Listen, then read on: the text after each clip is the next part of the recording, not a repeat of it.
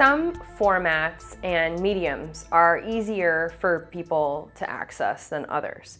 So, for example, people who use screen readers, which, screen readers are a type of assistive technology that aid visually impaired and sometimes motor impaired individuals to access computer information, to navigate websites, to do the things everybody does like email and Word and everything. And so there are some formats or mediums or however you describe that are more easy for screen readers to access than others. So PDFs are notoriously difficult for screen reader users to access, and PDFs are really popular, but HTML is more accessible for people using screen readers to navigate than the PDFs. And then text-based information in general is just easier. Flash-based content is often inaccessible to screen reader users.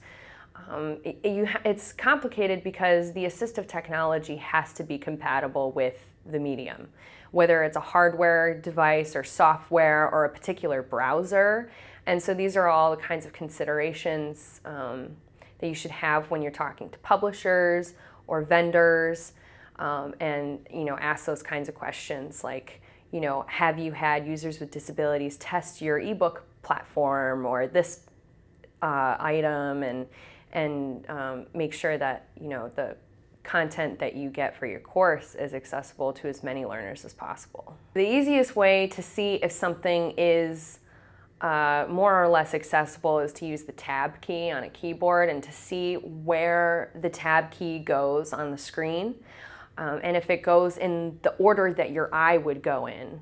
And so if it's kind of jumping all over the place, then the screen reader is gonna read it that way, possibly. So if it looks like the tab button is jumping to the place where you would expect most people to follow, then you could presume that it's more accessible than not. But of course, until you actually test it with a screen reader yourself, you could be tabbing from area to area.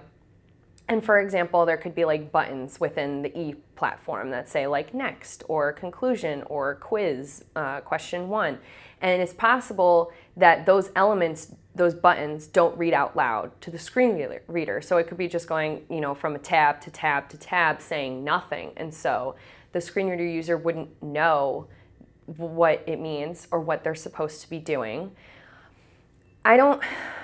I think that it would be a really good experience for faculty to try it out themselves. You could always look up keyboard shortcut keys because that's how screen readers work. You use shortcut keys to access links and headings and open up a new browser and all these things. And so they could look up the shortcut keys and try it themselves. But they could always also go to the Disability or Accessibility Services office, and I'm sure they would be happy that you asked than not ask, because they might already know that users have difficulty using this particular tool, so it's always really good to consult their office.